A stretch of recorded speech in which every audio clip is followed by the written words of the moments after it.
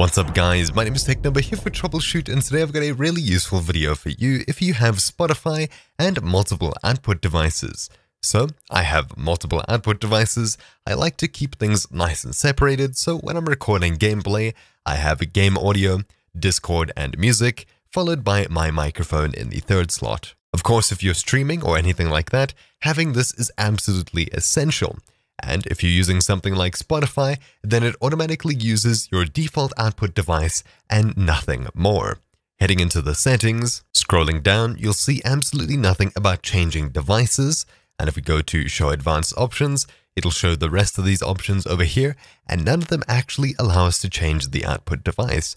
Now, of course, previously adding something to the Spotify shortcut allows you to change the option down here under playback. But as you can see, since probably 9 or so months ago, they've since removed this feature and you're no longer able to choose a default output device for Spotify. So what exactly do you do when you need to change the output device from your default without changing your default audio device? Well, it's actually not too difficult.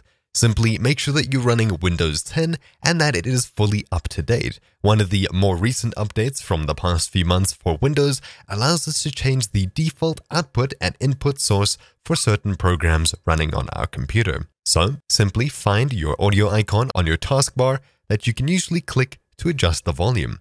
Right-click on it and click Open Sound Settings. Scroll down to the bottom until you see App Volume and Device Preferences.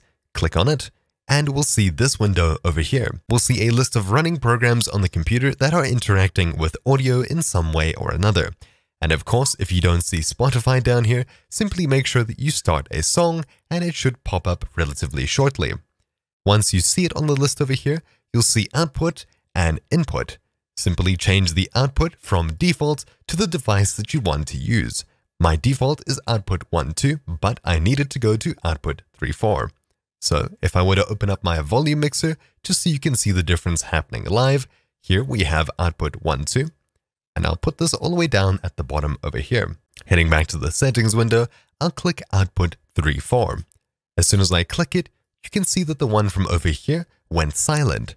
And if I click the drop down, head across to output 3.4, you can see the music is now coming out here exactly where I need it to. Now, because we changed the default over here in Windows settings, if we go ahead and close Spotify entirely, wait for it to vanish, and then we start it up once again, then as soon as we start playing a song, you'll see it pops up on output 3.4 and on output 1.2 where it was previously, and which is the default. There is absolutely nothing related to Spotify, meaning that it works. Obviously, you won't be able to hear the music that I'm playing because it is copyright, and I basically don't use music on this channel at all. But anyways, besides the point, hopefully this video helped you get to where you need to go, and that's about it. Thank you all for watching. My name is TechNumber here for TroubleChute. If you know of an easier way, please make sure to leave it in the comments down below.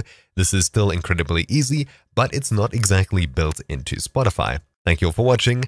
I'll see you all next time. Ciao.